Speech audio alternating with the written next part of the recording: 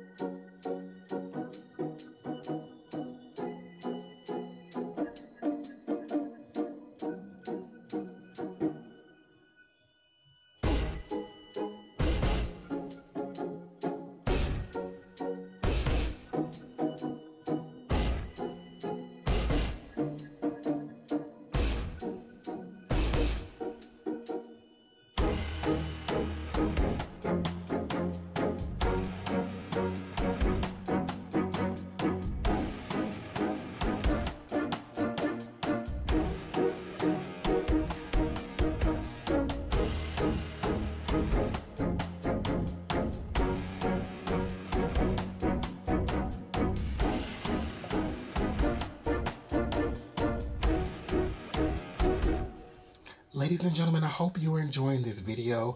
I have started this little tradition of showing my cup at the end of a straight pour, ring pour, galaxy pour. Just kind of fun. But in this video, look at my finger, y'all. That was from the cup. Even the finger is pretty. But this piece, though it had a lot of light colors, they kind of got absorbed in, and I actually love the end result. It really looks like a party to me. It reminded me of Mardi Gras, and though I've never been to Mardi Gras as an adult, you don't stop partying doing Mardi Gras. So that is in part how I came up with the name, because it is cosmic-like.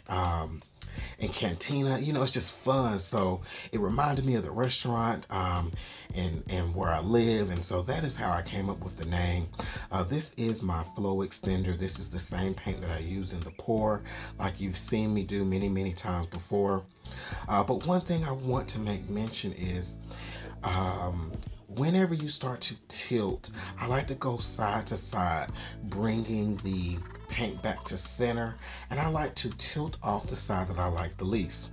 And I'm telling you this because you will see in just a moment that my camera cut off. So y'all not gonna see the whole tilt, but you're gonna get the idea. All right, and so I'm gonna let you enjoy a little bit more of this video.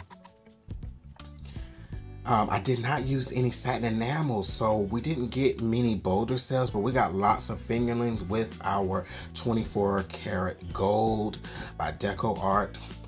So I just like to show you the possibilities and things you can do, friends.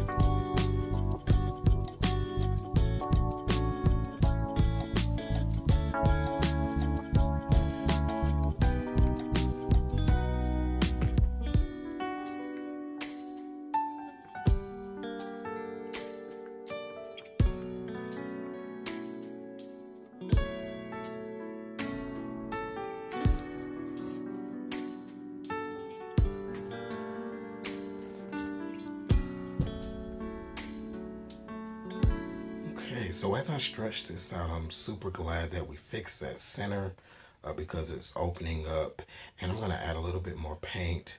I need to get that corner off, and I end up leaving some block of color because I was afraid if I kept stretching I would lose the center composition. You can see that all the fingerlings that we saw at the beginning of the goal, it all kind of comes towards the center, and to me it gives that cosmic effect. So I didn't want to take the chance of losing it. Plus I had already taken off a good amount of paint off my canvas, so I knew that this would dry well. So you'll see me kind of finish this up here. and make a few more adjustments. So all of my paints were not the same consistency. You'll see I used a ton of different paints. Many of them were leftovers, and so I just mixed them in to try to get rid of them.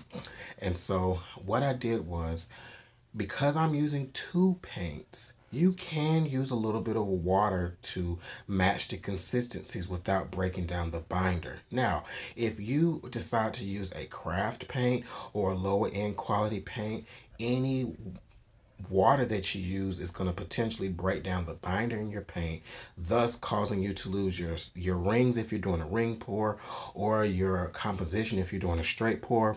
Also, it's going to allow your colors to get muddy more easily. So that's just something to really think about. The higher end quality of paint, the more you can extend it, has better binders, so you can do more with it and you can use more water. So that's something that a lot of beginners get tripped up on, because when you're on these videos, you see people and the look of the paint is very deceiving. Sometimes it looks really, really thin when it's actually not. So you're like, let me go water my paints down, and then you get mud. And I'm so happy and excited to tell you that I will be teaching Galaxy Pours at the next Fluid Art Experience in Seattle, Washington, April 27th through the 29th of 2023. I cannot wait to see you there. I will be teaching blooms again with some additional content for my classes. You can ask anyone that took their class with me. We have fun, we spread love, and we just cut up in class. So tickets are available. I've linked the website below. There are going to be some other amazing artists there. I cannot wait to see you in the building. Go ahead and get your tickets now. You can book those flights, okay? Go ahead and book that flight, and I can't wait to paint with you. And I can't wait to see you in more of my videos. So go ahead and press that like, share, and subscribe button for me, friends. I made a few more adjustments. My camera stopped once again. Don't know what's going on with that thing. But this is the final look. And before I let you go, the colors are coming up next so you can see what exactly I use. But remember, family, treat your friends, your family, and even your enemies with love. In that, do everything with love. The good, the bad, the not so good, anything that you do, operate in love. And I believe and I know that you will see a change in your life. Treat people with kindness, respect. I know it's cliche, but we can't say it enough. So these are my colors. Bye for now. See you in the next video. Peace.